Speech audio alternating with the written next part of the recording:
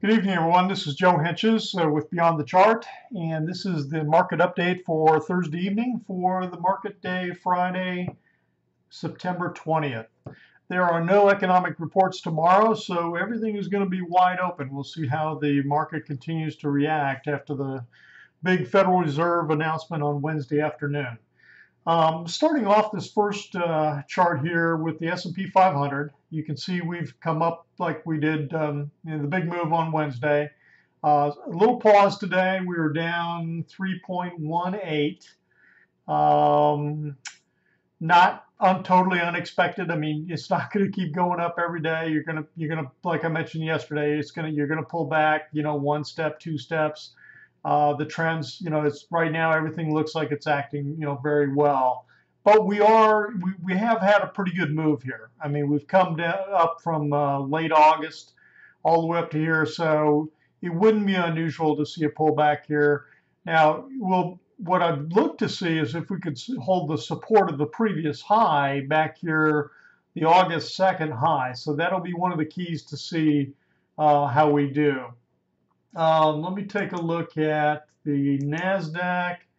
Very similar. Again, it's been the stronger one, of all the indices we've looked at. Now, one index I haven't looked at, and I just looked at for the first time in a while tonight, is the New York Composite. And the New York Composite shows an interesting formation here. As opposed to the S&P 500, which kind of went higher here, pulled back and has gone higher. The Dow pulled down a lot lower here. This has done what I call an ascending triangle, and it's almost picture perfect. So when I look at this and I see this top with resistance, we've broken through this resistance. We've got this uptrending support line here. I saw this exact same chart on Chesapeake Oil back about a month or month and a half ago and had a really nice play in it. The market's moving very well in here. Let me show you what we're talking about. If I pull this down a little bit, and if I take this trend line and create a parallel trend line, and if I can grab that trend line, there we go, and create that parallel trend line, the way these formations work is this triangle should project along the same trend line out into the future in terms of a move. So the question is, how fast do you get to this move? How fast do you get here? But this is the projection. Now let me just kind of extend. It's not working. There we go. Extend to the right. So, the real question is, do we kind of meander up here? Do we get up here quickly? But here's a target. Here's a potential target for the New York Composite. And again, that's a much broader index than the Dow 30 or the S&P 500. So that's going to be a really interesting index to watch here as we go forward. Let's talk about a few of the stocks I'm in right now, just as a quick update, and then that'll be it for tonight. 3D Systems, I talked about how I got into that the day before yesterday. I got in right before the close on this big bar, a little nervous about the big bar. We paused yesterday, and we moved up again nicely today. The volume, I like the fact the volume's above the 50-day moving average. This dotted line is the 50-day average of volume. So you can see when, volume on a day is kind of subpar, or whether it's exceeding the average of the last, 10 weeks. So this is starting to make a nice move, and I'm expecting this to continue on up. I have October 50 calls, so I'm in the money here significantly. But again, I've only got a little over 4 weeks left on the timing, so I needed to continue moving. Silver Wheaton, we got in on the close again, the big bar. Up here, we had a little bit of it opened up, pulled back, a little bit of a pause today. I'm still very optimistic about silver here. Now, this could simply be it could roll over. I fully expect it to move higher, but this could be an ABC corrective move. I mean, that's totally possible. because we are in a downtrend. I mean, we are lower lows, lower highs, lower lows.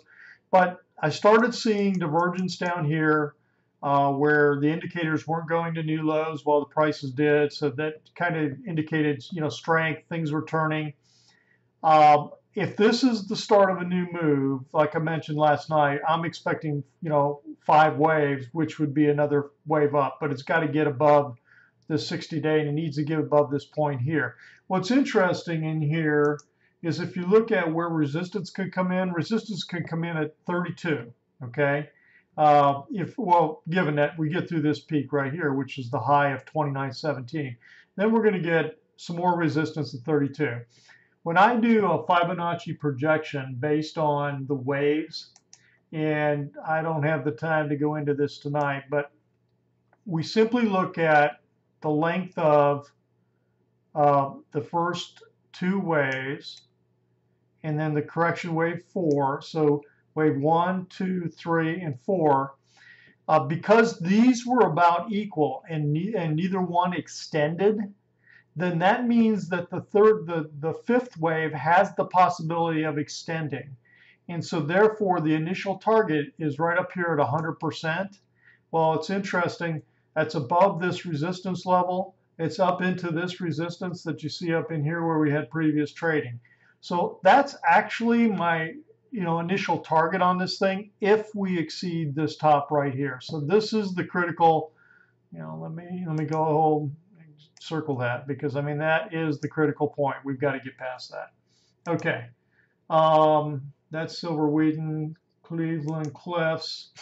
Cleveland Cliffs, disappointing today. It opened up, thought we were going to run, went to a higher high than yesterday.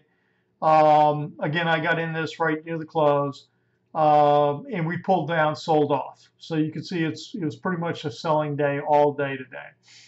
Now, it didn't close below the 10-day moving average, so still very, optimistic this thing is going to round up. But what is it running into here? Let me get rid of this.